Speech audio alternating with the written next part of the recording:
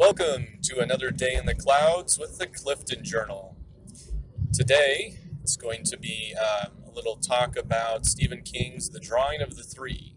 This is book 2 of the Dark Tower epic fantasy series, which is epic and fantasy, but it doesn't feel like epic fantasy, which is both good and bad. All right, so, and I think quick little segue here. I think I've kind of cemented down what I'm going to be doing for the Clifton Journal. I think we are going to be having essentially 3 components. There will be days talking about writing craft. There will be days talking about geekery, such as this. Book reviews, movie reviews, etc. Perhaps computer-related things too, but probably not so much. Okay, anyway, and then third would be kind of a mixture of the first 2. This would be talking about my own work, in which case I get to geek out about it, and we'll probably make mention of some craft in the interim. Okay, so moving on. Let's also touch base real quick on my progress for Kip the Quick, Book 2, Kip's Return. So it's going along. I'm working through Irwell's point of view, which you will learn all about once the ebook is all done, of course. And it's really starting to flesh out.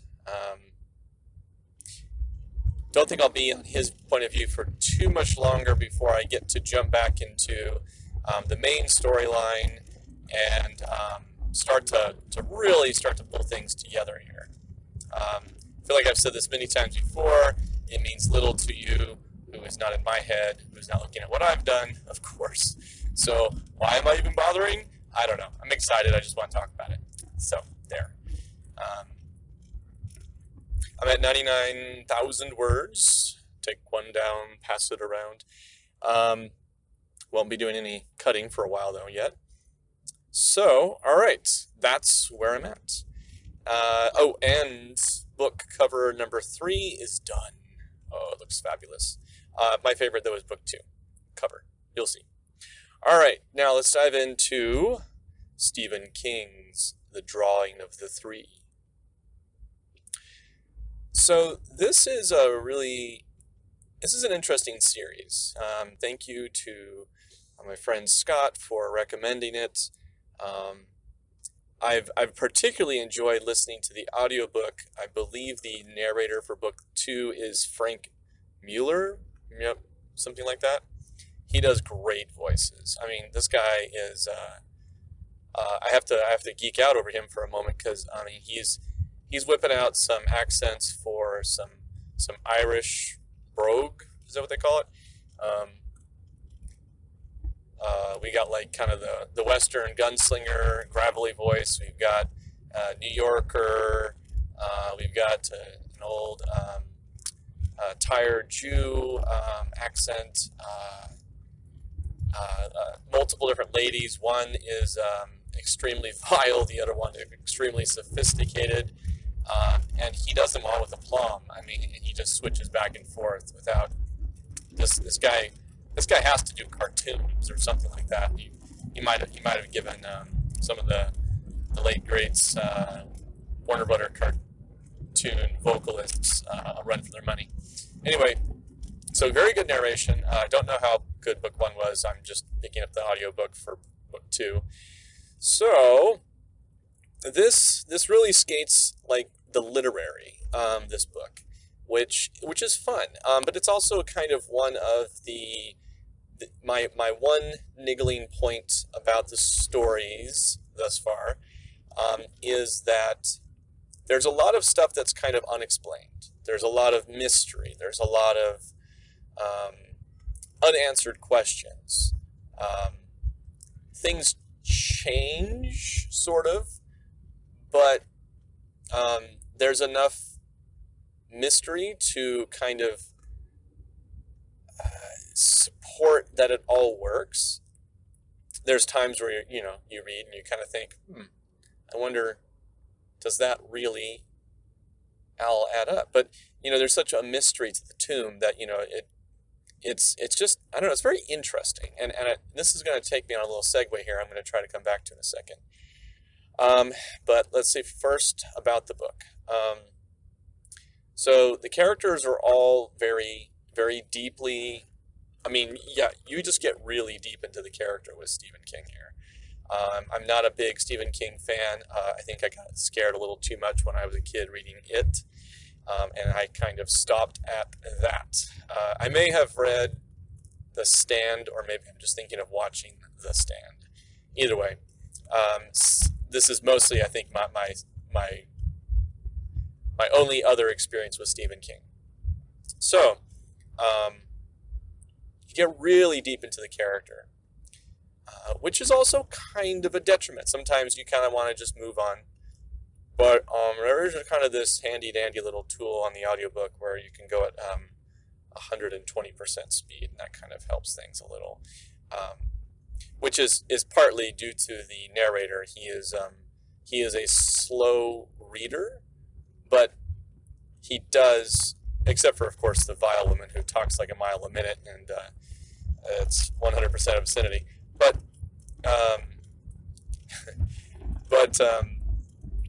otherwise, he's speaking with great enunciation. I mean, it just really works. Like, it's not like it doesn't pull down the experience.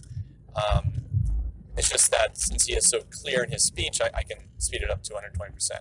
So I don't know. Maybe that gets it to a little bit closer to reading speed versus audiobook speed for consumption.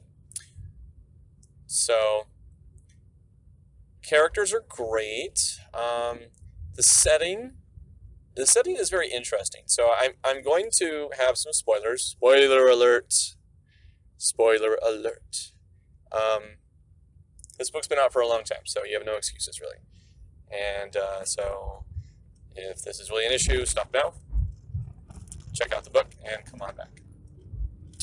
But I will try to keep it to minimal spoileriness, okay? More talking about around the outskirts of things. Okay, so the world of the gunslinger is like a future dystopia where all of the modern conveniences of man has started to topple into decay, and there are allusions to some sort of event or events that transpired to cause this. So the world is in a state of decline. So, okay, but this story does not take place solely in the world of the gunslinger. It takes place in an alternate world, an alternate time. There are a series of 3 doors through which the gunslinger is able to step, in a manner of speaking, and make acquaintance with other people, some of which will join him on his journey. And when I say join, I don't necessarily mean that they want to. This is, so we're marrying a little bit of the past and the kind of present day style venues. I guess this worked for me and didn't work for me. It clashed with my sense of expectation. I was expecting to be in this kind of Western, I guess 18th century, U.S. desolate, like, kind of landscape. I was kind of expecting that. And then we keep hopping into, not current era, it's a little bit in the past, but, mid to late 20th century. U.S. and so it's a bit, I guess, I don't know about jarring, but it just it wasn't expected, but it becomes very interesting. And so in that regard, you don't typically, as a reader, as much as you think you might sometimes, you don't typically want to read something you know all about. You want to read something to be surprised, to learn, to think. And this definitely accomplishes that. So again, setting, interesting detail. What else can I say about the drawing of the three? Well,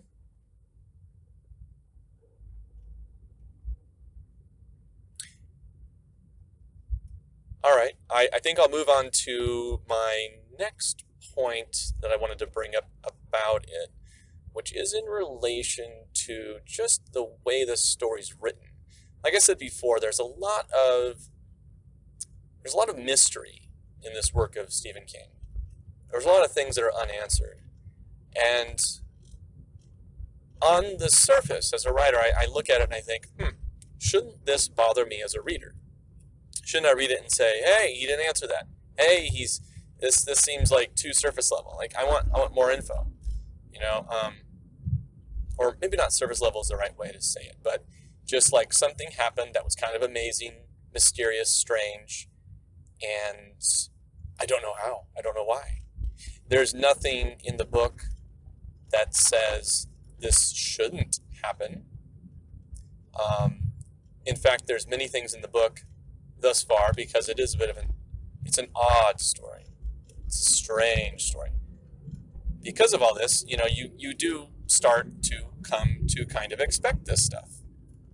And yet, you are still surprised. So I just kind of wonder, in terms of the enjoyment level here, and I think to other books, is this something, I guess we're going into a craft moment here. Sorry. It was supposed to be just geekery. So there's this mystery, and I just kind of wonder. I mean, the Dark Tower series is well regarded, well read, etc. A lot of fans. I just wonder, like, is this kind of a component that you really want to have? I listen to the Writing Excuses a lot. They talk about let's see what they call it, the marriage of the familiar and the strange. Make things surprising yet inevitable. So it kind of goes along with that, but at the same time, I guess initially, as a writer, when I'm thinking about plotting out my story, I'm thinking that, okay, here's 100 questions that will be posed. 90 of them will be answered, right? Maybe like, a good chunk. But in here, I think there's a lot more that go unanswered.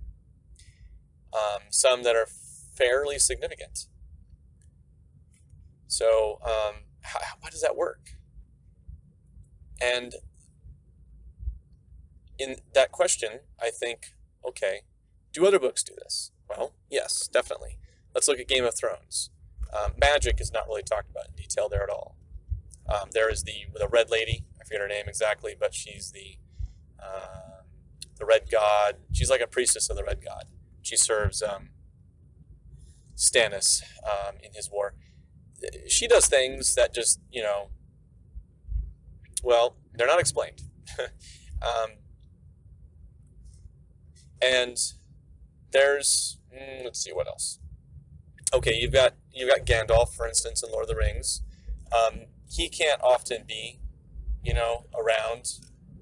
He has other important things to do, so it's kind of like loosely explained, but not.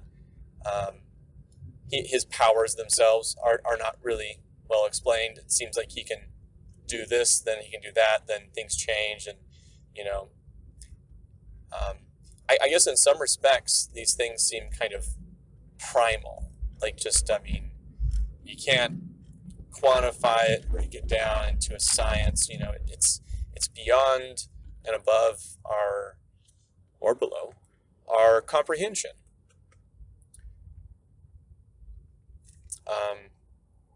What else? Some of the, I think, the most talked about storyline plot lines with the Wheel of Time series by Robert Jordan. Some of the most talked about ones were never answered definitively. It was essentially just, fodder for the message boards to discuss and decipher. So these were all big series. I can't create a rule here, I don't think. I think in these instances, in general, these books have a sense of mystery. Wheel of Time maybe a little bit less so. It's a little bit more obvious in a lot of regards. It talks about a lot of things. It reveals a lot of things, sorry.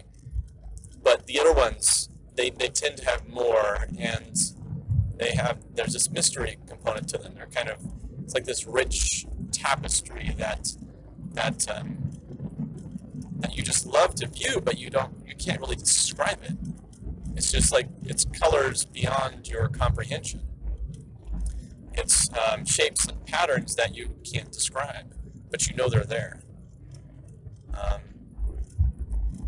Other books, I would say probably, let's say Brandon Sanderson's books, they tend to be a little bit more, I'm lacking a word, this doesn't sound right, but blunt, shall we say. He does leave some mysteries. I know that because he's a talented writer. He knows the art form. But it just seems, in my retrospect, from the few I've read of his, which I certainly have not read all of them, so I could be wrong in some, but it seems like they're a little bit more just out there. So I guess I'm not really proving anything here. One thing I was kind of noodling around in my head was, does having a greater sense of mystery, does it create for better storytelling? Does it create better memories with the reader? I don't think there's any way to prove it wrong or right, but I will say that it makes me think that when you have these kind of mysteries, these unexplained things happening, as long as you somehow make them somehow, I don't know, viable, you've given color to the world, so it just seems like, okay, yeah, this kind of does make sense. It doesn't, but it does. I can't explain it any better. But anyway, so in having these elements, do you as the reader have to contemplate them more? Does it just kind of cause this mental conflict where you're trying to decipher something and create meaning from something, and that extra mental energy almost seems as if it would involve the reader into the story more, and thereby making it almost interactive and almost potentially more enjoyable. This is just a theory.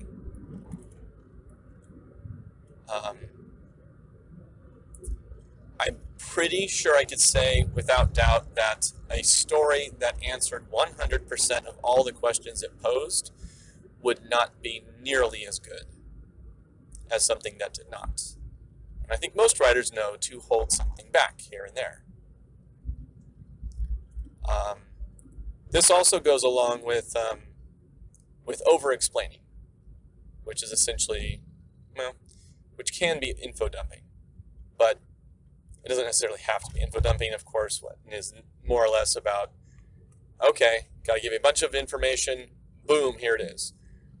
Well, you could also over-explain. It doesn't necessarily have to be a lot of information in one spot. It could just be over and over and over again, such as this person is depressed, this person is sad, this person is this person is that. You keep going back to it over and over and over again, and you as the reader are like, I get it. They're annoying. They're in a bit of apathy here, For my wife and I, we ran into these points a lot with the Bella character in Twilight series.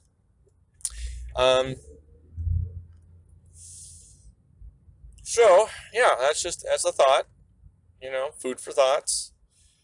And I'm going to call it there because I've been talking a long time. I have nothing else really more to say of quantitative value. So, bye-bye. Wait, don't go. I didn't finish.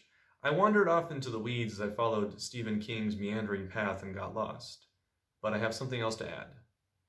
But first, just a note that Kip's Return update is from 2016, just so you don't get confused. Now, how does King get away with leaving so many questions unanswered? I mentioned that the very act of leaving some questions unanswered may lead to increased engagement and enjoyment, but there's more. I think he pulled it off in large part because he created strong, well-developed characters. And since the characters themselves were mystified and unclear by what transpired, the reader is assured that they also don't yet need to know. Time will bring revelation, hopefully. But King also provides a clear conflict. Some questions are answered, and in the end, we have a satisfying resolution, even though it only opens up one huge door full of more questions. What's your thought as to why it worked? Or didn't?